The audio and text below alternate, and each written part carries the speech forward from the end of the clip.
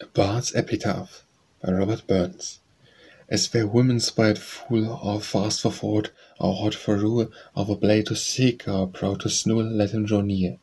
Or his grassy heap sing doll and drap here.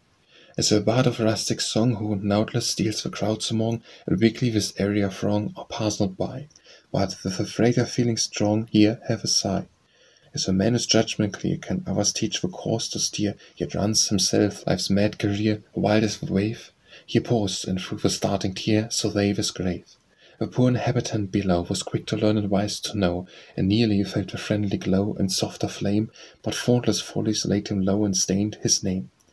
Reader, at hand, whether thy soul soars fancy's flights beyond the pole, or darkling grabs this earthly hole in low pursuit, and her prudent, cautious self-control is wisdom's root.